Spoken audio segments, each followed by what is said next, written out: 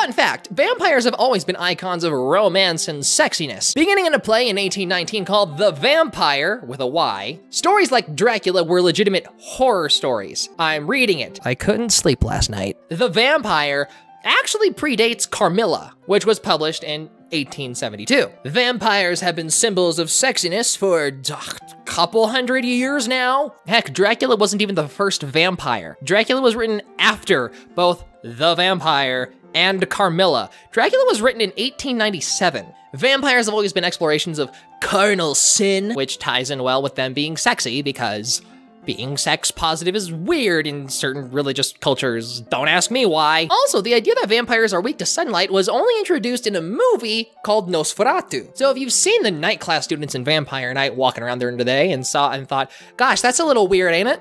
It's not technically all that weird.